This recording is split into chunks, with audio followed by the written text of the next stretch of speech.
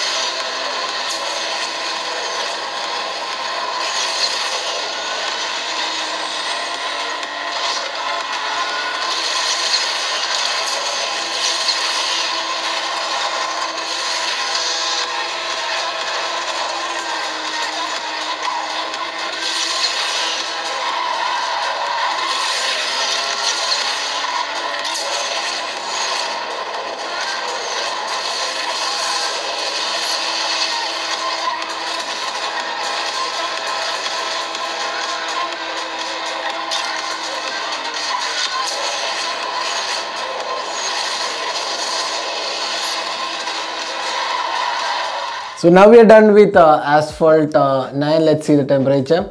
So you can see that now it's around 38 degrees on the back panel.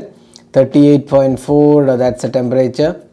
That's the maximum, so 38.9. So no overheating happening as of now. Let's see the display as well. So display is around 40 degrees max, almost close to 40 degrees. Let's see a bit more closer. So it's around 40 degrees max. Still not a major concern. You can see here 40.1 towards the selfie camera area, but still not a major issue. So that's the temperature after asphalt 9. Next, talking about asphalt 9, we felt that the gaming experience was quite average. We could see a lot of stutters happening while playing asphalt 9.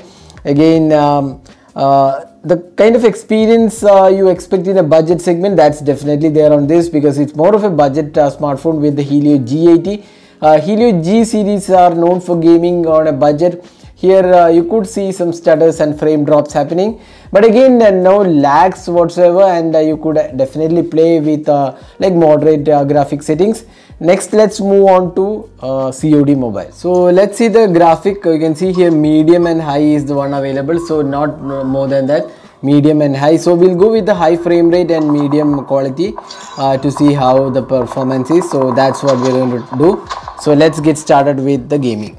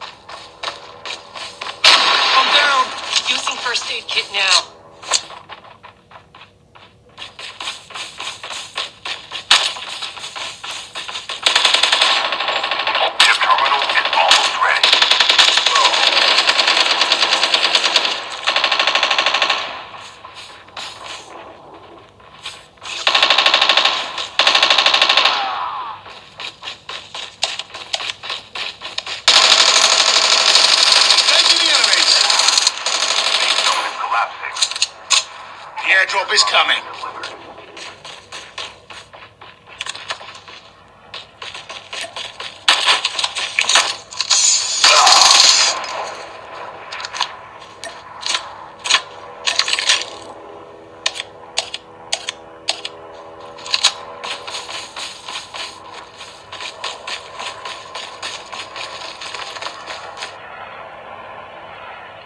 So now we are done with COD mobile. Let's see the temperature, 43.4.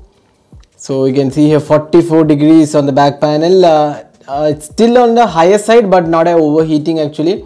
44 degrees is the back panel, and the display, let's see how much it has gone. So again 43, so less than 44, it seems 43.1. So maximum would be like 44 degrees on the back panel. Here you can see that near the camera area it's 44 degrees. So that's the maximum temperature. So overall we would say COD mobile actually played quite well. Not a bad performance actually. So it's quite a decent performance altogether, we would say. Now the graphic quality, again, it's more or less acceptable. You won't get higher graphic quality, but still we would say we were able to play quite decently well for the budget segment it is being offered. So it isn't bad actually, the gaming performance. It's kind of average, I would say, for the price segment, the 10,000, around the 10,000 price segment, it is kind of average. Again, no lags we didn't see. There were frame skips and stutters, but then again you can't expect a very high performance in the budget segment. Now the battery is like 10% drop in around 40-45 minutes of gaming. Around 10% drop. That's kind of very good actually. Not much of a drop happening. 45 minutes, just 10% drop. So that's quite okay. So that is the gaming performances, heating and battery drain on the Micromax In 1. So overall we feel for the price segment it offers, it is decent performance, and it won't be disappointing for most of the users. It does not have a powerful GPU, so that you get a higher graphics and frame rate, but still it's a decent performance all around.